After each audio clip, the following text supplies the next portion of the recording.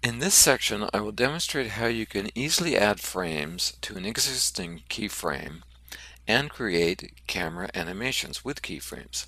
Let's take a look at the 37 frame keyframe animation that we just created. Open the Animate 4 dialog box and click on the existing keyframe and click Edit. Now make sure that the last frame is the set view, so click on frame 37 and set the view. Make sure that the Animates the Camera checkbox is on.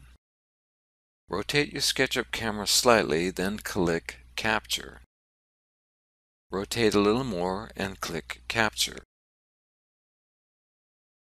Do this a few more times, capturing each movement in SketchUp. It's critical that the Animates the Camera is on for camera animation.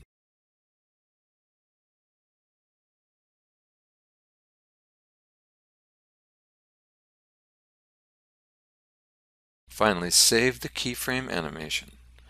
You should have several new frames, and let's play the entire keyframe.